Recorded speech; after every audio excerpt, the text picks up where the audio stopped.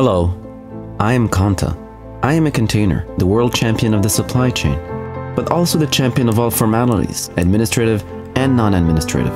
These formalities, which might also be considered as complications, often begin before you appear on the scene and require the operators to take many measures and decisive choices relevant to their businesses. Before my journey starts, the final receiver must domicile a commitment to import that necessitates having recourse to many public and private stakeholders. Fill out forms, lodge files, which often contain superfluous documents and go through several counters. On arrival, and regardless of the mode of transport and the Incoterms chosen, several procedures and checks awaited me, and therefore several round trips. Each one of the entities, public or private, with its own frame of reference, applied its own rules and procedures, disregarding the other entities. That was a complexity and an uncertainty that put the entire supply chain community at a disadvantage. And for me, it was a waiting and an uncertainty that lasted 11 days on average. The costs and penalties ensuing from my tying up undermined the competitiveness of my receiver. Fortunately, a paradigm shift happened in 2008, thanks to the convergence of several strategic visions. Citizens and companies became the main concern of the administration. Morocco implemented the single window PORTNET.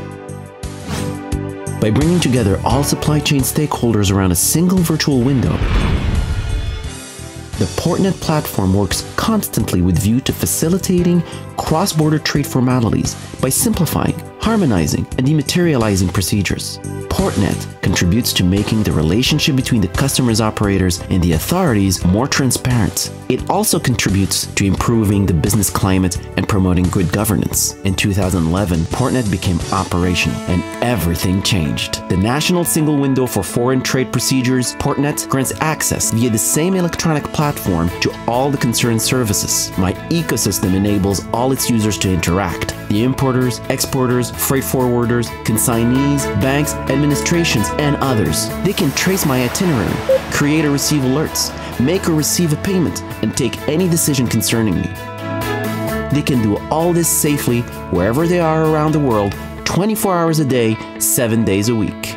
The community around PORTNET is gradually becoming a hub of community intelligence and information resources. It also helps in taking decisions to optimize operations within its ecosystem. The pooling of data and efforts and updating them regularly makes it possible to aggregate knowledge and experiences. It's beneficial to everyone, especially to the competitiveness of SMEs and VSEs. The dematerialization which PORTNET offers meets its objectives, achieving a sustainable development and preserving natural resources. Its zero paper goal helps to save more than 800,000 trees and the annual fuel consumption of 17,000 cars each year. PORTNET is now an international reference. It is praised by the WTO for improving the business climate, which enabled the kingdom to win 42 places in the World Bank's Doing Business Index. PORTNET is gradually covering all the cross-border trading points of the kingdom. PORTNET is open to all importers and exporters in their ecosystem. In addition to facilitating administrative formalities, PORTNET aims to complete integration of the supply chain worldwide.